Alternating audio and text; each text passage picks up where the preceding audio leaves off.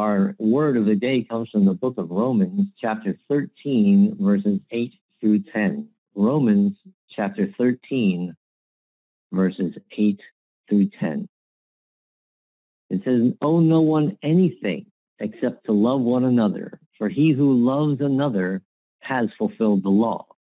For the commandments, you shall not commit adultery, you shall not murder, you shall not steal, you shall not bear false witness, you shall not covet, and if there is any other commandment, all are summed up in this saying, namely, you shall love your neighbor as yourself. Love does no harm to a neighbor, therefore love is the fulfillment of the law." Amen. Praise the Lord.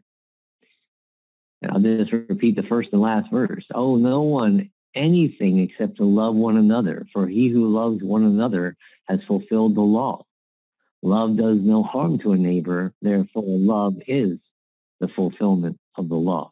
Praise the Lord. Yeah.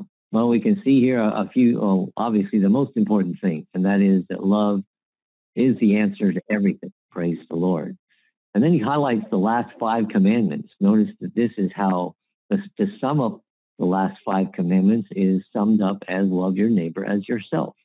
The first 5 commandments being how to love God, and the second, our neighbor. Praise the Lord. And we did have some studies this last week about who is our neighbor, and that really is everyone. There is no distinguishing whether we're in the church and out of the church. It's all about love.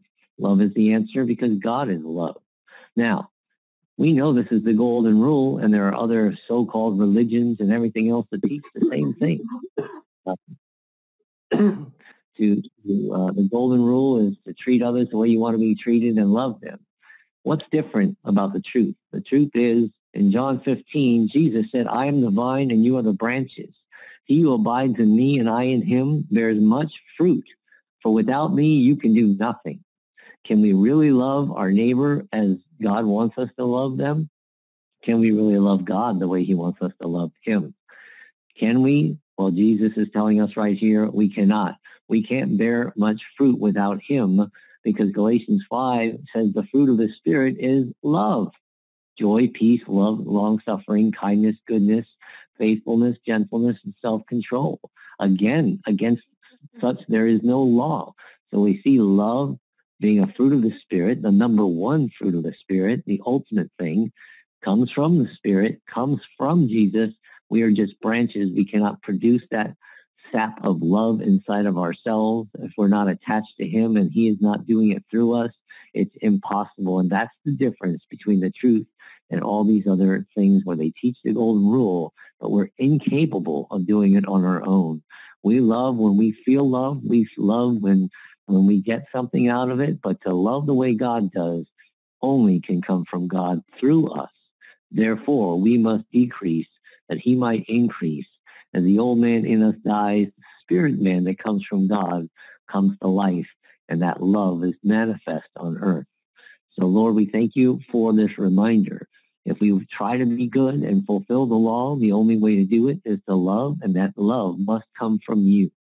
So help us recognize this. Help us lay down our lives, and you finish this work for us, Lord. Do it in us. Let the world see you in us as your love flows through us. Give us conviction when we're operating from our flesh, even the kind of love, the agape, or no, not agape, the agape love is from you.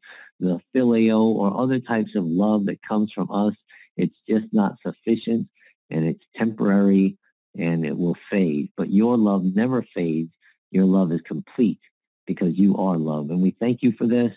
Please love through us today in the name of Jesus Christ.